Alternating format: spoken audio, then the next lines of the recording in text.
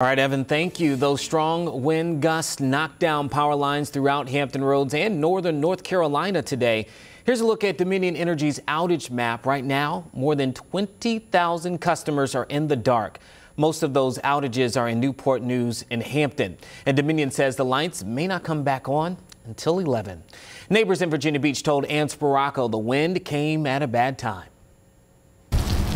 Mother Nature is turning this holiday weekend on its side. Yeah, bad timing. Very bad time. As Hampton Roads braces for the coldest Christmas weekend in decades, strong winds from the national winter storm are keeping people from turning on their heat. No, not prepared at all. I mean, I've got candles, but that's not going to warm anything up. I guess renting a generator. Down power lines created a ripple effect for thousands of Dominion Energy customers. A viewer sent us this photo showing how the strong wind gusts hit Chesapeake as crews fixed power lines in Virginia Beach. More than half of the people that have experienced power outages today have been restored. So that's good news, but we're not letting our foot off the gas until the last person's lights come back on. She's the one who's been dealing with it the most today. The Gray family just started getting ready to host their family this holiday weekend. She had cookies planned, and the cookies weren't going to turn out the way that they wanted, so she's had to put that on the back burner. But they're not letting Mother Nature ruin their Christmas spirit this year. We're going off to eat somewhere else and hoping they have power.